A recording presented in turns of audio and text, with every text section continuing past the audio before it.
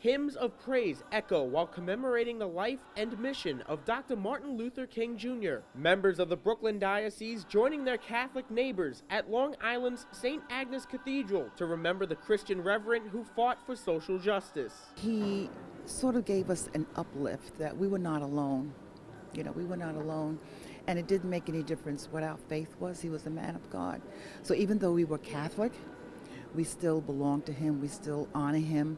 We still recognize him. We keep the legacy of him alive, of promoting unity, promoting racial harmony, bringing ourselves together as Christians. The evening featuring testimonies and prayer intentions in multiple languages. Presiding at the service, Long Island's Catholic leader, Bishop John Barris, who echoes the words of St. Pope John Paul II. You have to confront the past so that you can move forward into the future. And so we do that in a way where the wounds of the risen Lord touch the wounds of all of our African American brothers and sisters who have experienced racism over decades.